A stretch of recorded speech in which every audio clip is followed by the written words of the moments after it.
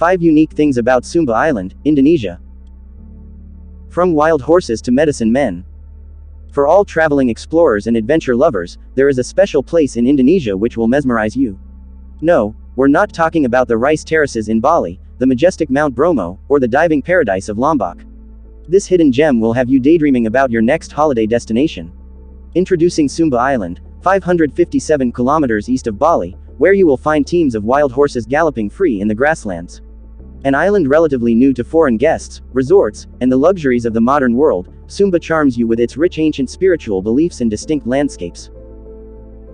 Here are 5 interesting things about Sumba you probably don't know yet. 1. Horses are their spirit guides and friends.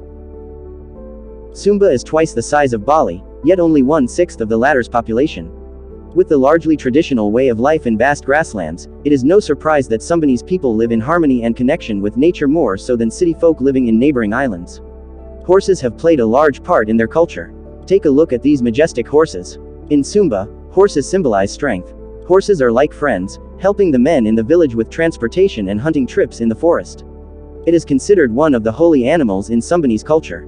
Every year, locals gather for a legendary game of pasola, where men will ride in on horses and throw hand-carved spears and swords at their opponents.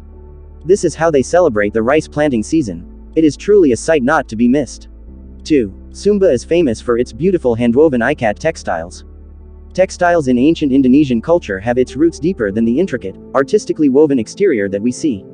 For decades, it has been the medium in which present generations pass on its messages to future generations. The pieces are deeply personal and designed with systematic patterns and bursts of individuality. The Sumbanese believe that people are able to acquire special powers and qualities of certain creatures when they wear textiles displaying such motifs. The handmade textiles, woven only by the females in the family, are even used as currency in traditional ceremonial exchange. To make a single piece of ikat, weavers spend weeks and months preparing the fabric, making hand-spun thread, setting the loom, and harvesting and creating natural dyes. Some are even adorned with embroidery, shells, and beads. This labor-intensive and slow process pays off as the fabric is then used as currency, presented as dowry gifts, worn by the family, are carefully maintained to be passed down to the next generations. 3. The higher the roof, the closer to one's ancestors.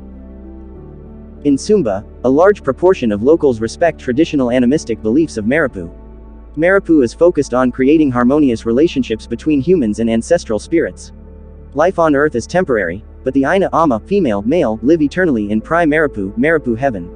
According to this ancient belief, it is said that the higher the roof of one's home, the closer one is to the spirits, ancestors, and gods.